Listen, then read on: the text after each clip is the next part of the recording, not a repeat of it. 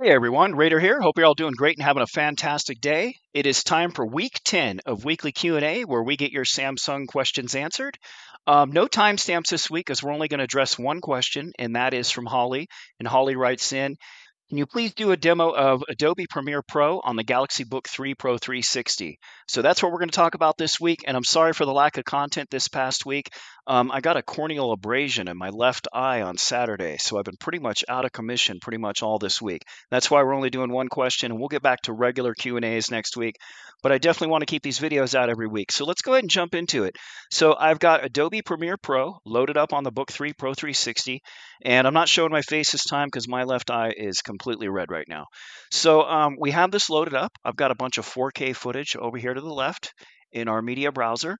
All right, we've got a 4K sequence set up. And I've got all these clips loaded up. I've got some sample text loaded. We've got a Samsung logo, some audio down on the bottom.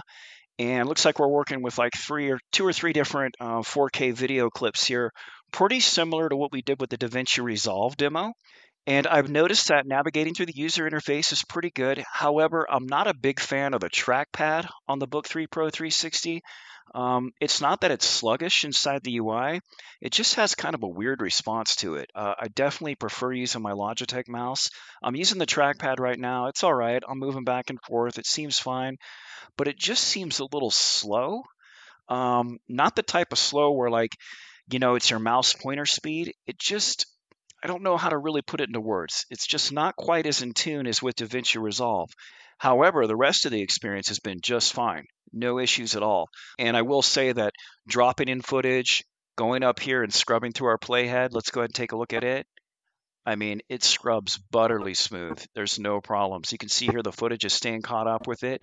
And I should also mention I am not using proxies. This is raw footage. So all 4K footage here on a 4K timeline. Yeah, and it's able to scrub through pretty good. So let's go ahead and do an export of this real quick, right? So I'm going to grab all these files. All right, let's do that. Instead of grabbing the sequence, I can go up here to export. And while we're doing this, let's go ahead and check on the temps and usage of the system real quick. Looks like it's hitting the GPU pretty good as we're going through. It was at 54% there for a second.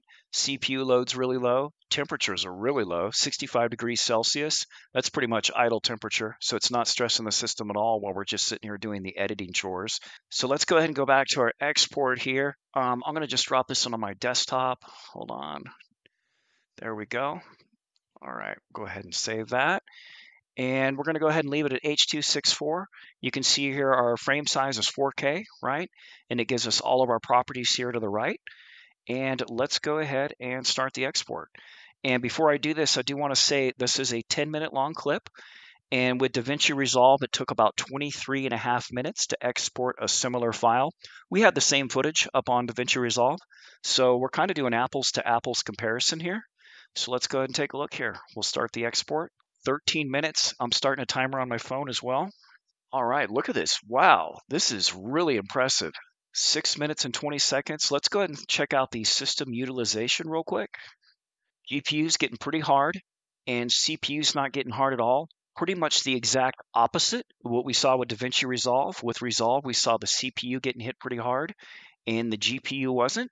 I will say this render time is looking a lot more impressive than DaVinci Resolve.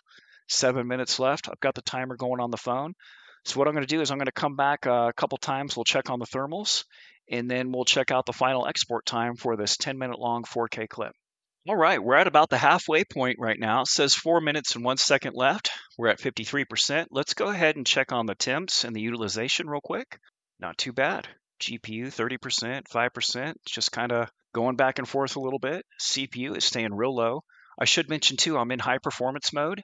And I am plugged into power, trying to get the most out of the system. And so far, I'm really impressed with these thermals and stuff. This is really looking good. 82 Celsius. All right, not too bad for a render. So we will come back when the export is done, and we'll take a look at our finished file. All right, here we go with our completed file. Turn the volume down a little bit there. Yeah, it looks good. Looks like it caught all the footage. Had our sample text at the beginning. All right, let me go ahead and pause this real quick. So very impressive with Adobe Premiere Pro on the Book 3 Pro 360.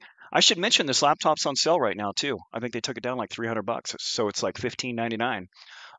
Definitely worth it. I'm really impressed with how well it handled Adobe Premiere Pro.